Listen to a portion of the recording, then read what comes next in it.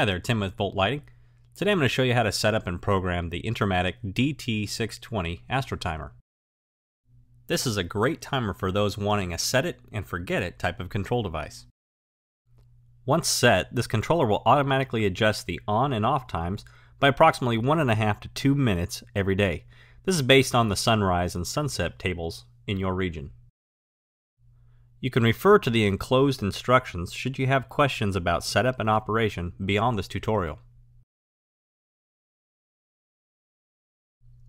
With the controller unboxed, we can see that the timer has a 4-button input control face with a rotating command dial.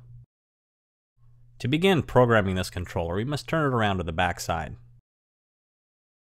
To begin setup on this controller, we need to pull out the paper battery strip sticking out the back of the controller.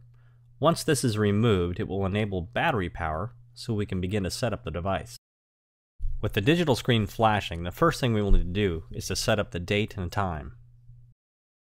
Using the bottom rotating command dial, we need to rotate it until the correct hour is displayed, and then hit the OK button.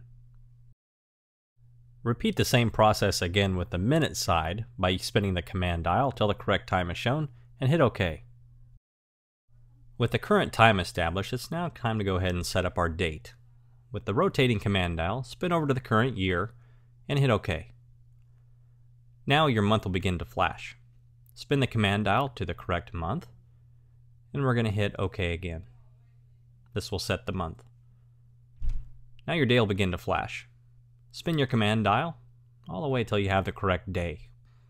And once that's in place, we'll go ahead and we'll hit the OK button again. We'll hit the OK button for every time we make an input function on the time or date. With our time and date set, we'll now review the daylight savings time function of this device. You can see with the auto placed up there, we'll hit the OK button, and that brings up the first set. Here's our spring forward. We're in the 3rd week of February. Hit the OK button. That advances to the fall, November, in the 1st week.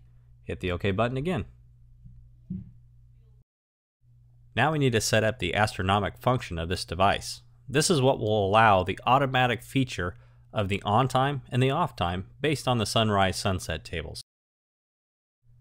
Spin the command dial until the current state that you live in is selected, and then hit OK.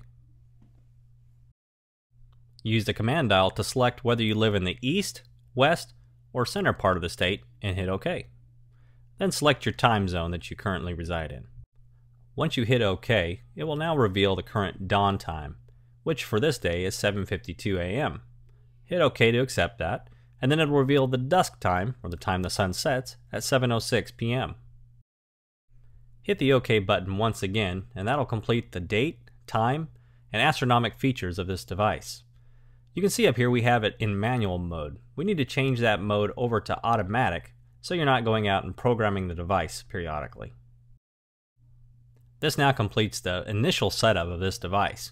We'll now show you how to program it for the on and off times. To set this programmer from a dusk to dawn operation, we first must begin by hitting the program button. You'll see a number 1 begin to flash in the window, but you don't want to set anything here. Hit the program button one more time until the skip begins to flash. Now we can set our start time. Rotate the command dial back until dusk appears in the window, and in the upper left corner we want to see an on flashing up in the upper left corner. That means this will come on at dusk. We want to hit the program button one more time to accept that, and in the bottom we'll see the days of the week. We want all the days of the week. Hit the program button again to accept it. Now with program 2 flashing, which is our off time, let's hit the program button again a second time, and that's going to bring up our on time. No, we don't want this. We want to be able to spin this back to the off time, which is going to be dawn. So we want to see dawn and then off flashing in the upper left hand corner. To accept that, hit the program button. Once again, we see all 7 days flashing at the bottom of the display. We want to accept this, so hit the program button again. And now we see program 3. We're done programming, so now we can hit OK to finish out. This will accept all the programming. Another programming option for the timer is to set it from dusk to a predetermined off time. Continue pressing the program button until you reach the number 2 setting. Now once again, we want to hit the program button because we want the top to be flashing. This means it's ready to accept our times. Rotate the dial until we actually see a time value in the display. Rotate the dial until an off is displayed up above. And now we can continue to hit the program button one more time for our days of the week. Hit program again.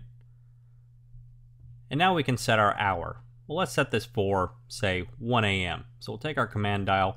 Let's turn it over to 1 a.m. We'll hit it one more time. Let's add 30 minutes. So we'll set this shutoff time for 1:30 in the morning. So from dusk till 1:30. We'll hit program one more time.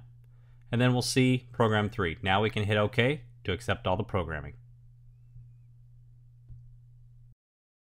And that's it. Setting a dusk to a predetermined off time is just that simple. This is a great little timer, and I hope you'll find it useful.